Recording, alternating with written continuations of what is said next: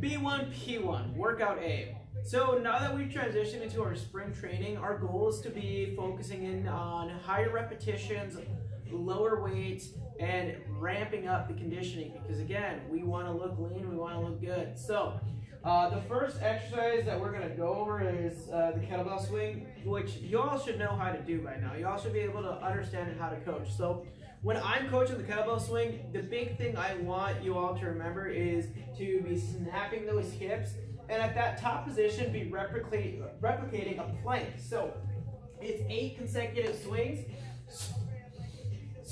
So I make sure that I focus on bending those knees and reaching those hips back, and at that top, really focusing in on getting tight. So that's going to be our lower body power exercise. Next, we're going to get into our core exercise, which is going to be shoulder tap planks. And we kind of know how to do those already, so I'm not going to coach those. Those hands are going to be underneath those shoulders, and we're actively pressing one arm into the ground and tapping to the opposite side. Now, this is going to be new. Our mobility, this is lower body. So with the specifics of our mobility this round, we're focusing in on hips and ankles and hips. So we're going to be going to our half kneeling ankle dowel stretch. So with that half kneeling ankle dowel stretch, I'm going to be in a half kneeling position.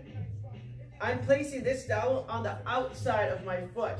Now, as I reach forward, I'm driving my knee as far as I can while maintaining contact with the heel. So that heel to the ground.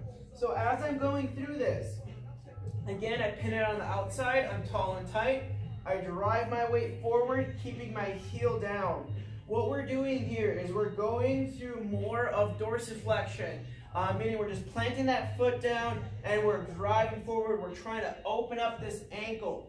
The reason that that dowel is going on the outside is because we want to track that knee going outward. We don't want that knee falling inward. So we're trying to create more range of motion through the outer lateral side of the ankle when we go through this motion.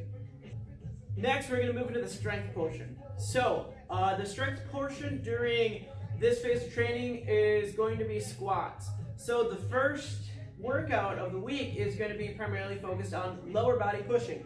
So we're going to be going into a USB front-loaded squat. Now there's 2 variations that we can do with this.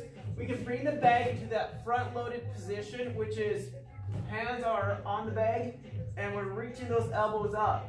And we're going to be doing 10 reps, and it's just straight sets.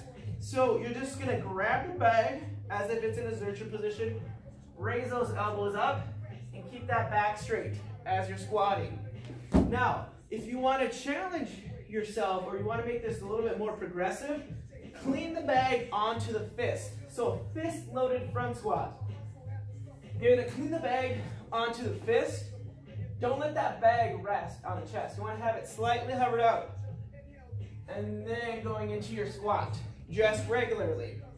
Now, the reason that we are going into the sandbag is just because of variation, right? So there's 2 variations that we could do with that sandbag. Is either that Zercher position, that front-loaded position, or placing the bag on the hands. Now, the reason that it makes it harder for that sandbag to be on our hands is because of the stability that we need to create while going through that squat. So the weight's ever shifting on the fist to make it a regression. Hold it on the chest, raise those elbows up. Afterwards, we're going to go into a TRX row. We know what to do there. Keep those shoulders down, chest up. Then we're going to go into a rib grab for upper body mobility. So we're trying to create some thoracic rotation when we're going through these.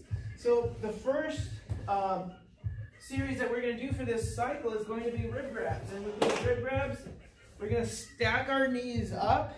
This bottom arm is going to pin my legs down. Top arm comes up. Looking over my shoulder, breathing out. Rotating back up.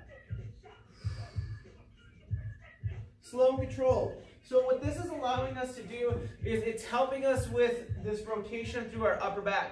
So those knees are stacked to help keep out that low back from being involved in that rotation.